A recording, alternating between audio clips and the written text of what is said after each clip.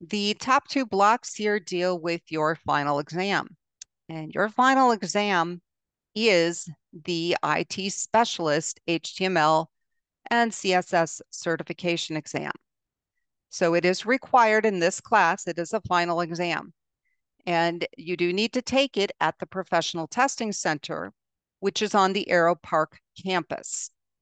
Okay. And you will need to either phone them or email them and reserve a time. And these are the testing times in December. You will need to bring with you a valid ID and your Certiport username and password, which you should have because that was something we did back in, I believe, lesson 12. You have to have an appointment, and we do allow retakes, but Certiport has a requirement that you wait 24 hours. So when you schedule your test, keep that in mind.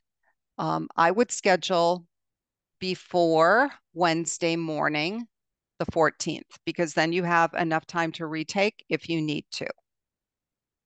And all you need to do is get a passing score. Okay? A pass is a pass. It doesn't matter. Passing score is 700. Doesn't matter if you get 700 or if you get 900. Passing score is passing. Okay. So how do you prepare for this test? The objectives are your study guide. When people write test questions, they are given an objective and a sub-objective. This is the objective. These are the sub-objectives. They write questions based on the sub-objectives. And those questions go through many rounds of reviews to make sure that they align with the sub-objective. So these sub-objectives are exactly what you're going to see on the test. So you need to know what all of them are. Okay? And the test questions are not like your normal true, false, multiple choice. Okay? They are very similar to the types of test questions that have been on your unit tests. That's why I've been creating those questions on the unit tests so that you guys get good at taking tests with those kind of questions. But if you look through here, you should be able to go through and know what all of these things are. Now, if you go through here and let's say, oh, I'm not sure about all of these different types of positioning, okay, then you need to look that up and refresh, okay, because there's going to be questions on this. And these are timed tests. So you're not going to have a whole lot of time to, waste on a question. So in fact, when you're taking the test, if you can't remember, you can actually mark the question for review and move on to the next one. Then at the end, you can go back and review the question. That's a very good strategy when taking this test. Some of the questions are really wordy. So this is your study guide. Then to practice what I did, and this is why that very last unit test has to be completed by December 4th. Because on the 5th of December, I've taken all of those practice questions and put them into this practice test for you. And so this is not a graded test, but it will show you right away if you got something right or wrong, and you can take it as many times as you need for practice. And this is, again, to help to prepare you guys for this certification test. In addition to the Moodle test, we have Gmetrics practice tests. So Gmetrics is actually software that you have to pay for, but we got kind of a deal with our testing vouchers where we get Gmetrics free. So not free for everybody, just free for you. So we have just enough copies for everybody in our class. So you are going to want to download the software and install it. And then you're going to have an activation code, and this is the activation code you need to use. So this is the address where you create an account, and all you need is an account, username and password. You download the software from here, and then there's directions on how to use it here. I also created a little video showing you how to download, install, and redeem the codes. I did this last year. I don't think that procedure has changed.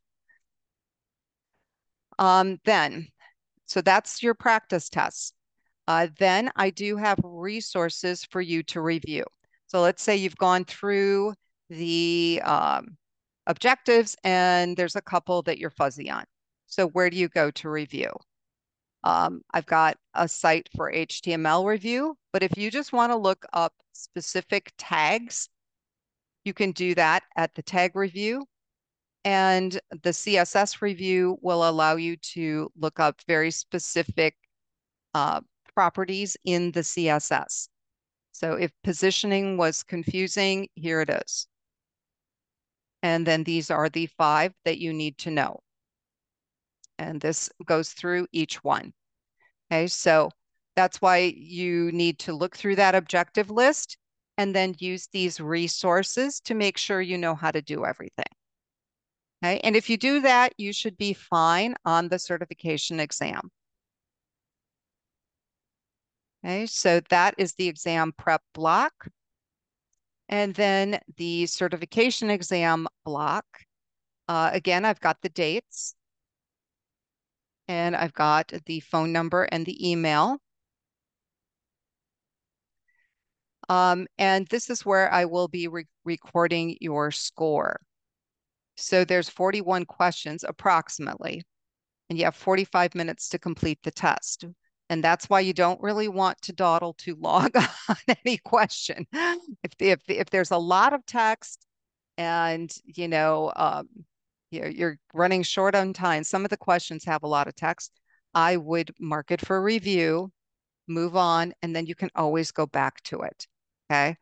Um, so 41 questions, 45 minutes to complete it.